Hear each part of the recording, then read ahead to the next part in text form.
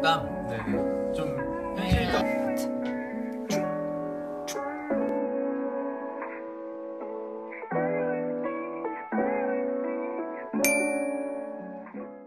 Hello everybody, long time no see, and today, or tonight actually, because I can't sleep, so this could be a little rambling video, but I decided to change it up because I feel like I've been doing a lot of storing videos lately, or just like the same things.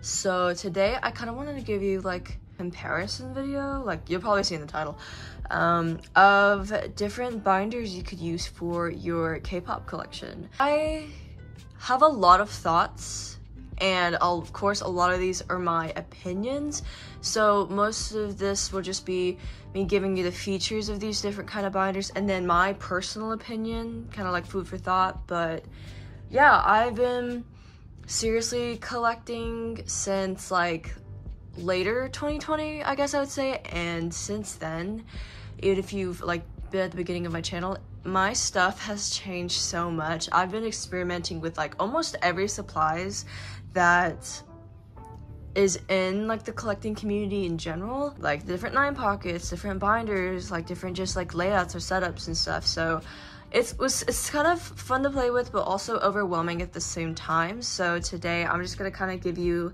some of my recommendations or things to think about when you're going to start a K-pop collection. Now, I don't have every type of binder, of course, but I do know enough about like ones I don't have on me on hand because I either had them in the past or there are enough videos on them from other K-pop channels that I'm familiar with them. So with that being said, stay tuned. There are timestamps below if you want to see like a specific type, and let's go. So the first and most common for any card collecting are going to be your A4 binders. Are probably the easiest to find in any type of store, whether like the dollar store or like a Walmart or anything that just sells school supplies. I normally get mine at Target. By the way, I'm going to be telling this in the perspective of an American because obviously that's where I can get my supplies, but I will recommend some other websites that I've gotten some other supplies from, if that will be helpful, mainly like Korean sites. This is just a plain white one, hardcover. Might be an AV brand, I don't know, but it's like that brand's pretty popular in the US. But yeah, this is like just your normal standard one. This is a 1.5 inch, I think. It's like a pretty good size. I try not to go above 2 inch because I have small hands and I don't like it being chunky. This will offer you like the easiest supplies to find because there are a lot to go with 3-ring binders. If you are like outside of the US, you guys might have like 4 or like 2-ring binders, but I know that we have to like special order them and we can't just like go find them in store. So yeah, mainly popular 3-ring binders. So my favorite features for this is that it has like pockets on the side. Obviously not necessary, but I like to keep extra things like notes or like just things I don't know what to do with, like extra postcards or something. The opening mechanism, I don't remember what it's called exactly, but it's just this little like one opening thing that like opens and closes that I love in like A4 3-ring binders because I don't always like having to open it like that. I do have one that's like that. It's like a 2-inch binder that I used to use in the past, but normally I do look for just like the little like tab opening because it's so much easier than always just having to use both.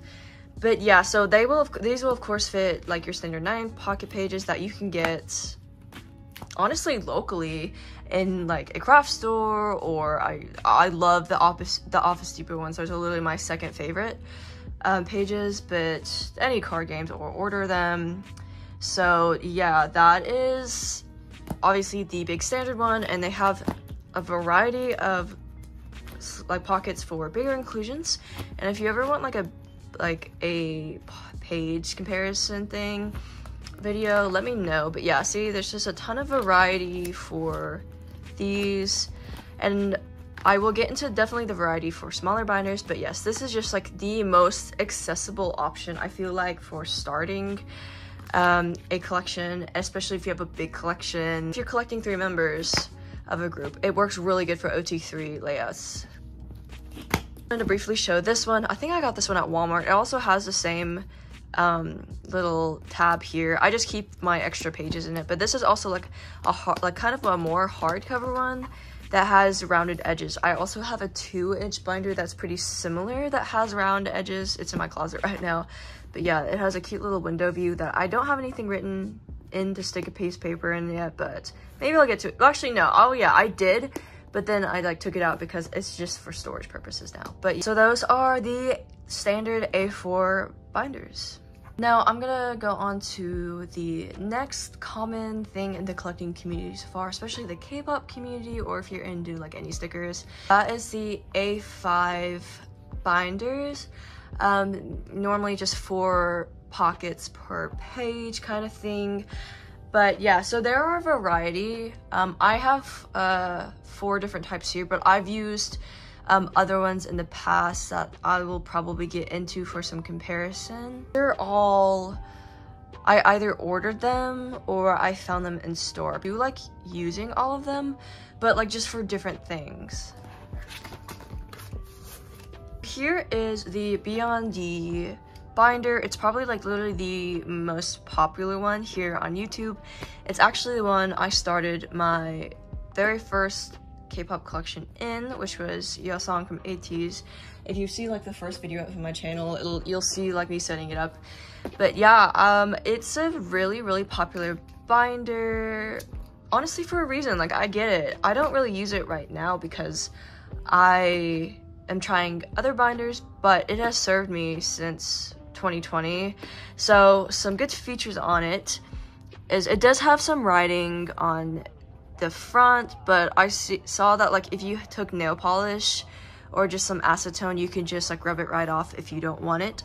And I know the most popular thing about this binder is like the pocket window view right here that I guess adds like a cute little touch and everything. And let's see, I'm gonna take a random pentagon card that I had next to me, just it with the little cutout in the back. I normally, like when I used actual cards in the pocket, I would like sleeve them with a form-fitting sleeve just for extra protection. But yes, so it's super cute if you want like a little window in the front, if you want to like show what's in the binder, who's in the binder, or just want to display a cute card. It's such a cute functionality for it. The 6-ring one, I have a few that are 6-ring and those seem to be pretty popular. This one you can get on various websites that I will link down below. I normally do have them in my description, but I got this one. I used to have another one, but I sold that because I didn't need it anymore. But I think I got this one from mochithings.com, which is out of the US, but I know you can get it on like Ori Chingu or the Naver store, Naver. If someone's hosting a go, which those tend to be a lot less expensive, so I would highly recommend. But yeah, beonD for an A5 stuff, that is pretty popular. But these are not, oh by the way, these are not the beonD sleeves, these are the Amifa brand sleeves. I do have some beonD sleeves left, but I think they're somewhere else, I don't know. But yeah, so the rings you see are pretty thick, and I would say that this one out of the ones I have might hold the most. But as you can also see, it has an elastic that comes with it that I took out because honestly, over time, if you put the elastic around, it can bend the binder and it's bend the cards as well. So I see a lot of other people take it out too, and it's just like, for me, better safe than sorry, because I'm like kind of neurotic about it. But yeah, so that is the beonD binder, very sturdy. I would say it holds its shape pretty well, like you can stand it up on a shelf if you want. It also has a keychain or keyhole feature if you want to put a little charm. I do have another one to compare this one to. So this is just another clear 5 binder that I ordered on Amazon actually. It was like 10 for a 2-pack, which I thought was really good. But so it's slightly smaller than the beonD by width and height. It's a lot more compact, I think, than the beonD one, if you can probably see from the spines too.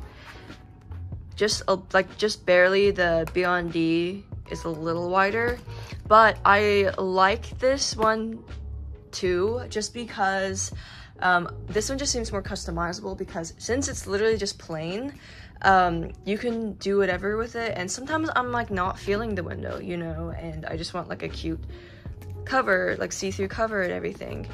So this one also comes with elastic that I haven't taken out for some reason. That's what it looks like, and it also fits beonD pages that would fit here. But if you wanted like anything wider, like these Amifa sheets, it would have a little bit of overhang. But beonD size 4 pockets are like perfect size for these. One thing I forgot to mention about A5 binders, so if the angle is different, it's because I'm like adding this in. Is these are really good if you want to collect 2 or 1 member because of like the 4 pocket layout. I did have June in an A4, but I switched him back into this little A5 because it's just really like nice to have all of his Korean album cards in one, as you can probably see. So yeah, that's what a lot of people recommend for A5 binders, is if you are collecting 1 or 2 members. I just think it's really nice and compact for me. But yes, I have 2 3-ring A5 binders that are actually more accessible, but you do have to do some crafting with them. So I'm gonna show this A5 binder. It's so cute actually, because it's literally just like a mini of the A4 binder I showed in the beginning. It's just super cute. So yeah, as you can probably see, it's my twice binder right now. And the thing about 3-ring A5 binders is that you're gonna have to craft a lot of your supplies, because 4 pocket pages are mainly meant for, you know, 6-ring. You have to like mainly order the 6-ring 4 pocket pages. But I actually don't mind being crafty. So I have had a lot of extra 9 pockets laying around when I bought my new guard health shield ones. And so since I still really liked using them, I didn't want them to go to waste. So I was totally fine with measuring and cutting them all out to fit these 9 pocket rings. I mean, to fit these 3 rings. So yeah,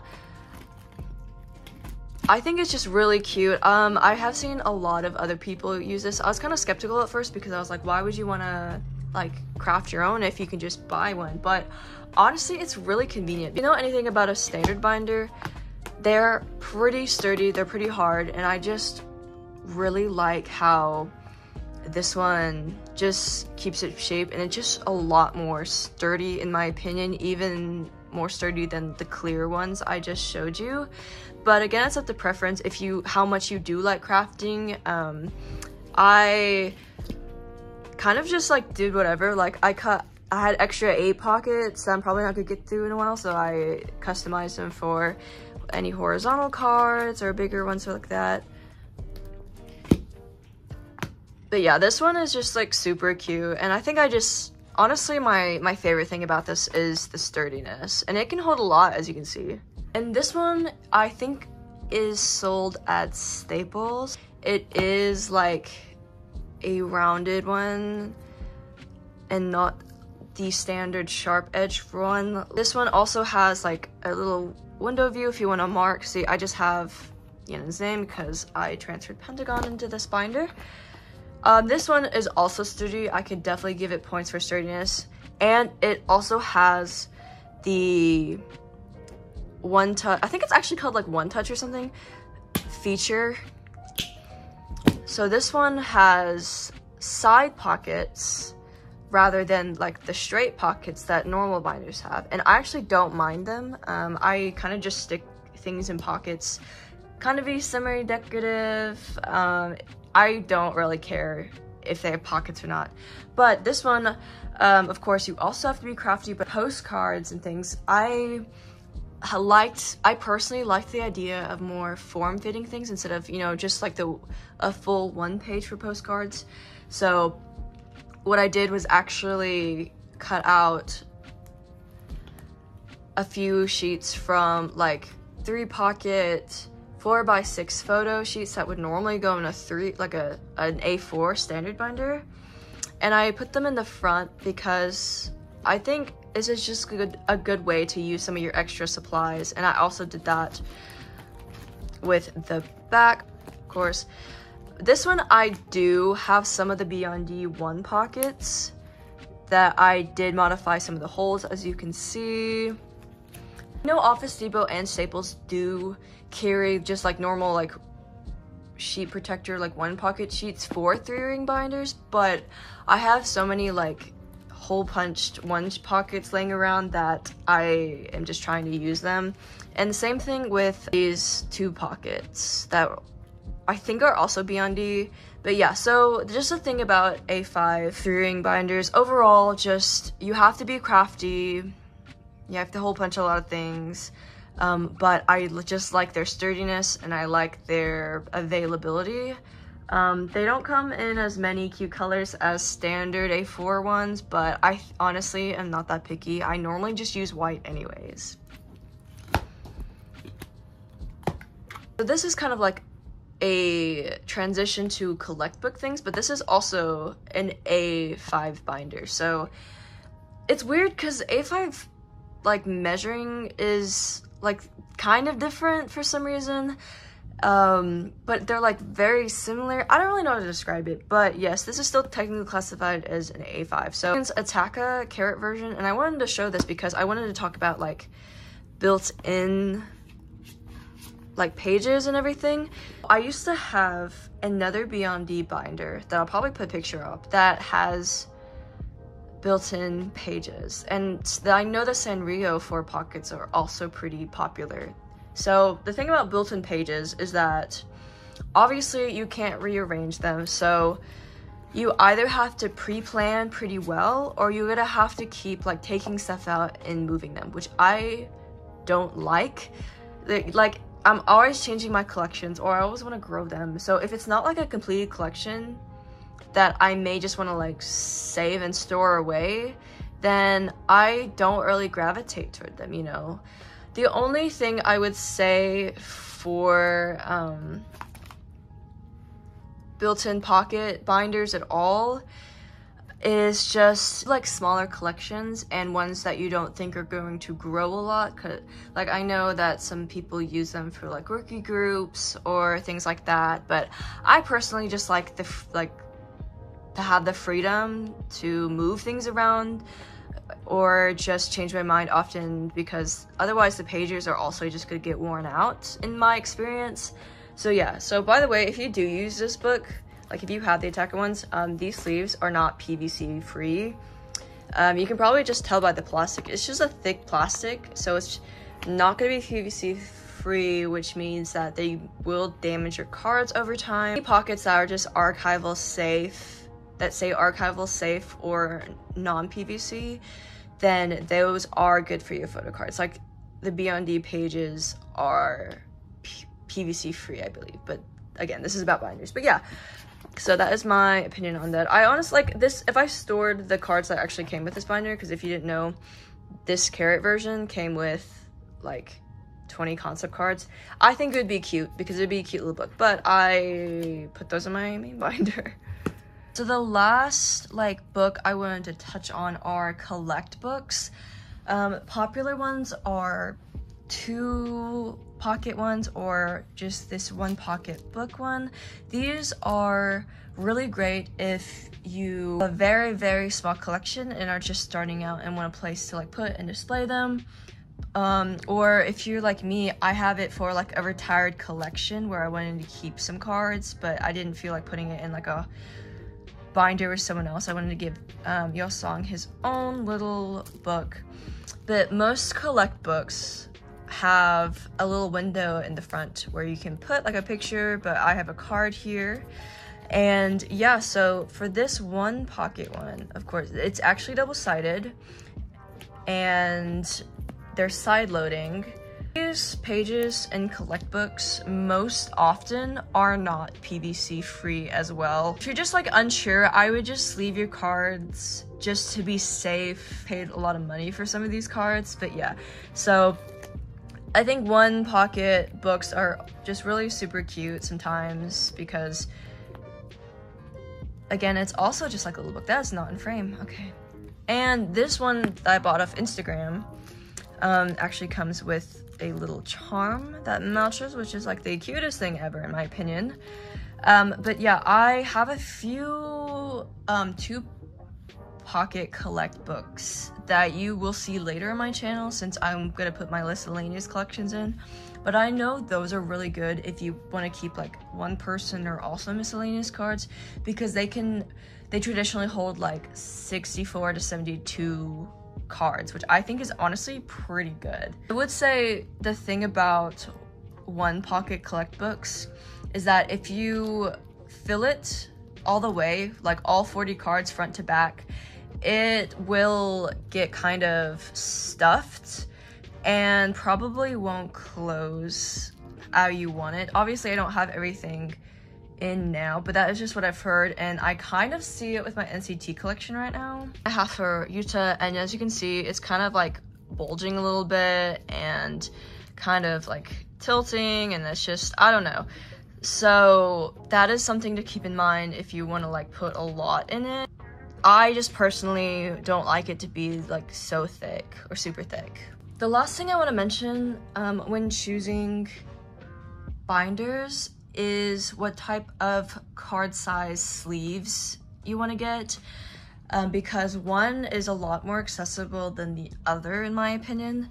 So for the normal like 9 pocket pages, A4 binders, and then like customized pages that I cut from 9 pockets for my 3 rings, use standardized sleeves work. And I just find that standardized card sleeves are so much easier to find. Like, I'm fortunate I have a few game stores nearby, and I know Target sells some. Like, they're just really more accessible. For traditional 4 pockets for the A5 binders, you will have to use smaller sleeves.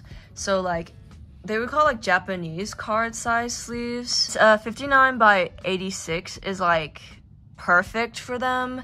There are obviously like smaller ones, you can do more form-fitting ones. So that is something to keep in mind, because this actually specific one, the clear classic in Japanese from Dragon Shield, sells out like all the time. So and these only come in like 60 packs. There are like other colors, of course. I do have another color. I'm too lazy to get it, but yeah, I do have another color in this. These come in 100, and it's like 4 more bucks than I've seen this, 3 or 4, and you get like 40 more sleeves, which I think is a better deal in my opinion. But I do know the only brand I've seen personally, you can definitely let me know if there are other ones, because I'll be happy to buy. Titan Shield Gaming has these size sleeves in like packs of 100, I think. But I also know that the clear ones sell out super fast, because you know everybody's getting them for their little mini binders. So it's kind of a struggle. You just have to be a lot more patient. So okay, I promise it's actually not that dirty. I don't know why it looks like that, but this is a standardized sleeve, and this is a Japanese one. So as you can see, of course, this one's smaller in length and width. I do have another color standardized so I can show you better. So this is actually in the color Petrol, also Dragon Shield. But yeah, so that is kind of a big difference if you think about it. That's just something else to keep in mind with like buying sleeves. Like, kind of keeping up buying sleeves if you're gonna sleeve your cards can be a lot. If you want to do like the popular Mayday games one, I know like those packs are like purple, I think. I have some. They're like pretty form-fitting, and a lot of people use that for A5 binders too, but those also sell out pretty quickly. and they come in like packs of 50, so it's kind of comparable, but it's also hard to get your hands on. So yeah, this is definitely not the thumbnail, but I didn't know how else to do this. So yes, guys, that was kind of a little mini comparison on different binders that beginning K-pop collectors can consider. Of course, there are so many other ones out there, but it's just, I think that size and like that consideration is definitely something to take into account when starting a collection. Like if you want to have a big one or just a intimate, like small collection. I know I only briefly went into like sleeves and pages and stuff, so if you want like a video on like other supplies I have, then feel free to let me know. But yes, I hope you guys kind of found this like maybe helpful, or maybe if you want to listen to this when you go to sleep, I don't care. So yeah, without further ado, if you have any questions, let me know. I will try my best to leave some links of where I got this stuff down below. But yes, thank you for watching. I hope you enjoyed. Bye.